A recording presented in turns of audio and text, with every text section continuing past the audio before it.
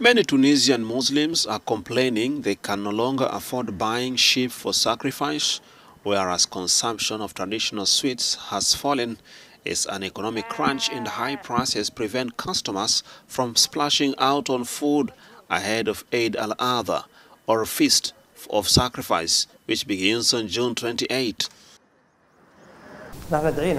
We've asked the Mufti of the Republic to cancel this year's festival as there isn't enough production. We can only cover half the demand, given that we only have 650,000 sheep, not even 1.1 or 1.2 million sheep. In addition, prices are very high. Who should bear the responsibility for this?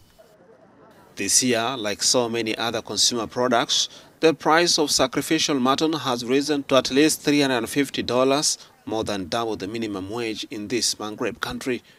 The price of sheep is between $500 and $200, and the very high cost of hay pushes up the prices of sheep considerably, which in turn impacts the consumer's purchasing power. Prices are a little more expensive this year, and people aren't in a position to pay, but we are trying to find lower prices. Tunisia, which is indebted to a tune of 80% of its GDP, obtained an agreement in principle from the International Monetary Fund (IMF) in October for a loan of nearly $2 billion, but discussions have since stalled due to lack of a firm commitment from the country to implement a reform program.